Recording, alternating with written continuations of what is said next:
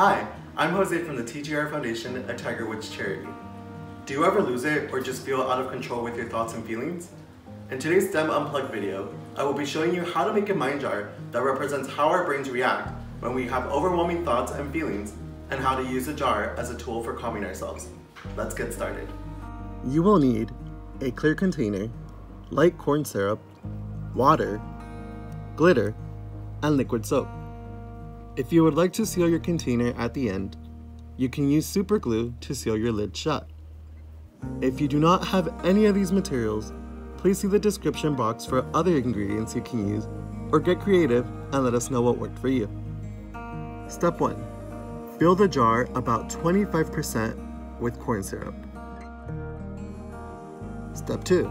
Next, add water to the jar so that about 75% of your jar is full. The remaining 25% is for you to add more water or corn syrup as needed at the end. Step 3. Add your glitter to the jar, about 1/4 tablespoon or more.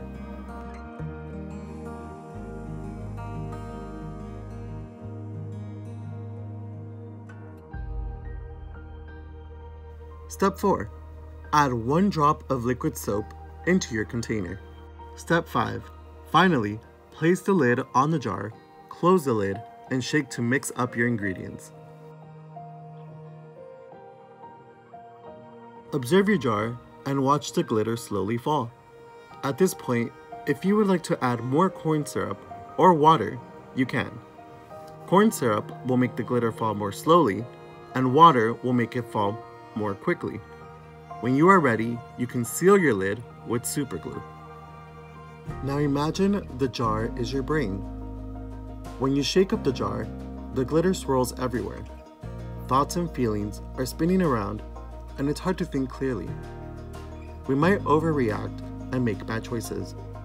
This has to do with how our brain works. If we use our hand to represent our brains, the amygdala, also called the animal brain, is the part of our brain that is very reactive. It keeps us safe, but sometimes when we have strong emotions, it keeps us from thinking clearly.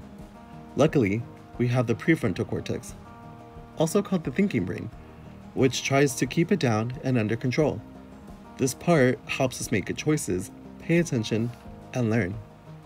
When we notice ourselves losing it, we can pause and take a few deep breaths. This allows the prefrontal cortex to connect to and regulate the amygdala.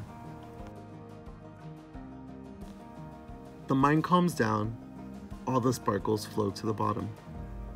We're more ourselves and are ready to handle the moment with more calm and care.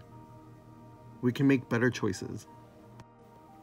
Next time, when you're going through an intense moment, feeling very angry, sad, or stressed, you can pause, shake your mind jar, take some deep breaths, and just observe your thoughts and emotions settle.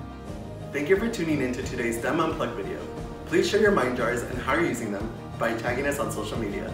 Thanks again for joining us, and we'll see you next time.